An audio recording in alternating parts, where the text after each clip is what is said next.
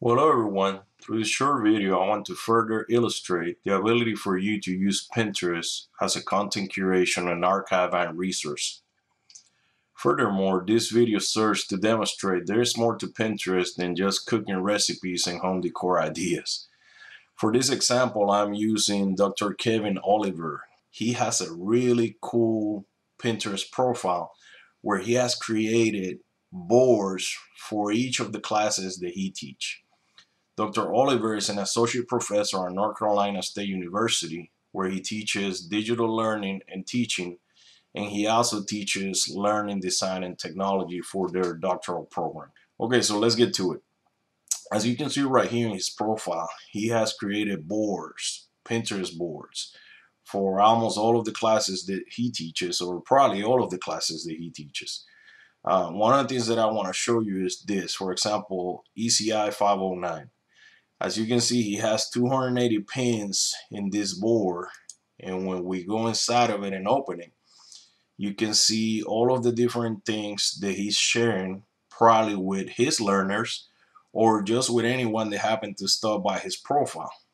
Now, having said that, let's go back, and I want to show you something else, because one of the things, as you can see, this board right here, ECI 515 cybersecurity, it has icons for like two little people in here in the upper right hand corner. If you click on that, now we can see that this board is actually shared with 15 other people. Now these 15 other people, one could assume, are learners in one of his classes. Another interesting thing about this board is the fact that you can gather some other information just by looking at the board, right? As you can see here, I got the share window open, and what I want to talk about is the fact that you can share the whole board by email.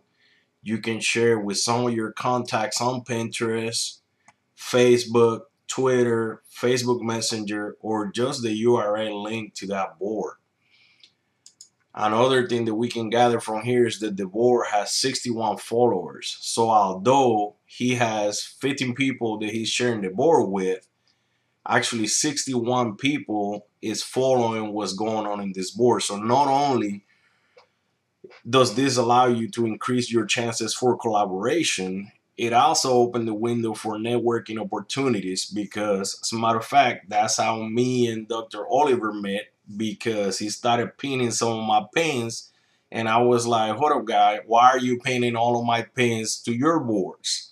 Now, as you can see, this is one of the ideas that I was explaining to you guys in the post, because this allows you as an online instructor to gather resources throughout the course of 5 weeks, 6 weeks, or 8 weeks, depending how long the courses at your institution are.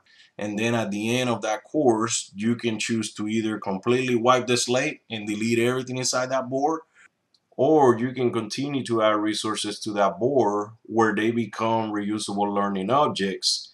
And then to expand on that, the boards by themselves become learning repositories. So just imagine the possibilities, because everything that you have in here that you're sharing with your learners can now be shared with other learners in future courses. Now, I hope you find this video useful and that you can use it to kind of pick up ideas on some of the things that you can do with Pinterest for education. As I mentioned in my post, the only thing that is limiting you from using Pinterest as a resource for education is your imagination. Okay, so start pinning, start creating boards, and continue to learn. I hope you like the video. Thanks.